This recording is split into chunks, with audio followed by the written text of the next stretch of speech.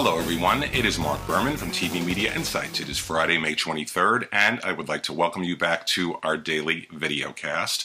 You know, the other day I mentioned that the broadcast networks want to be considered 52-week-a-year programmers. They program all year long. That is the message that they sent out at the recent upfront presentations. But Wednesday of this week marked the conclusion of the traditional TV season, which is September through May, and NBC and CBS were very verbal in terms of claiming victory for the traditional season. So they do program 12 months out of the year now, but CBS and NBC shared leadership in the traditional season. CBS was most watched. NBC was number one among adults 18 to 49. And Wednesday also marked the conclusion of the May 2014 sweeps. Once upon a time, this was a very big deal. It no longer is, but again, victory was claimed by ABC among adults 18 to 49 in the sweep.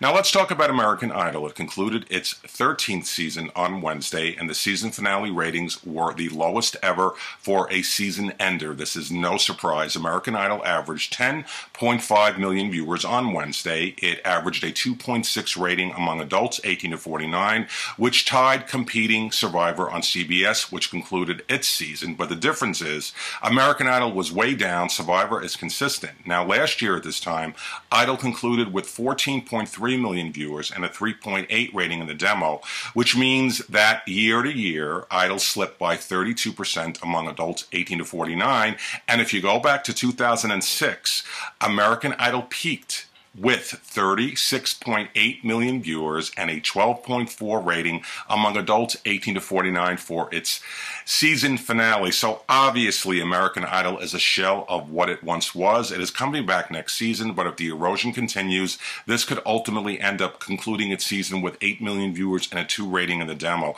So at some point, Fox really needs to end this. Let's head over to cable. WeTV has announced an upcoming new scripted drama called South of Hell.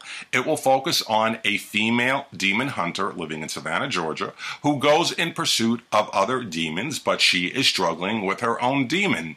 So it's a drama about demons, and that's going to debut at some point in 2015.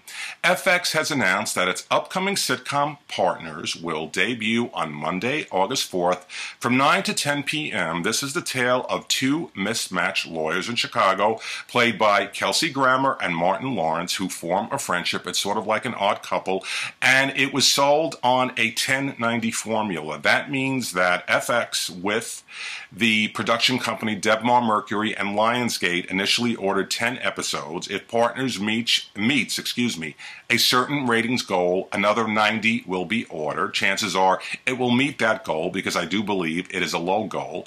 This is the same way Anger Management with Charlie Sheen was launched. So it opens up on Monday, August 4th from 9 to 10 p.m. with back-to-back episodes for 5 straight weeks, and it leads into the return of Anger Management.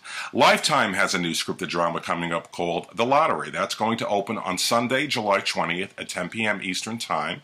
If you visit our website or check out today's newsletter, you can get a description of The Lottery. Sci-Fi has acquired the off-network rights to drama Spartacus, which originally aired on Starz for 3 seasons plus a prequel. It produced 39 episodes. It is going to begin on Sci-Fi and repeats on Thursday, June 26 at 10 p.m. Eastern Time.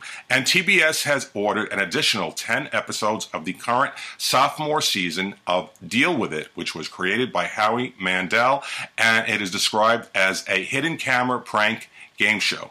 Now, coming up on the air tonight, ABC is bringing back What Would You Do for a New Season? To me, that always signals the beginning of the summer TV season, and NBC is concluding the sophomore season of drama Hannibal. You have to give NBC credit. It likes the show. It renewed it for a 3rd season. It's coming back next year in mid-season, despite the fact that the ratings are truly anemic. On this day in TV history, let's go back to a very peculiar event. In 2005, Tom Cruise was a guest on Oprah Winfrey's daytime talk show, and he decided, I'm going to jump on her couch to profess my love for Katie Holmes. Well, he married Katie, the marriage didn't last, and I assume he will no longer be jumping on anyone's couch. Let's go back to 1994. 4 was the conclusion of syndicated Star Trek The Next Generation.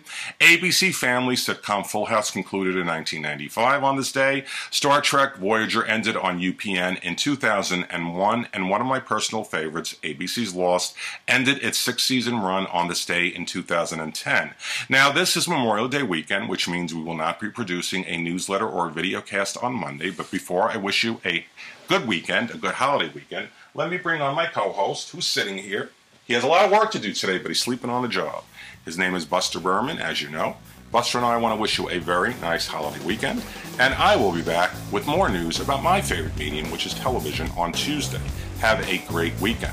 Signing off, Mark and Buster Berman.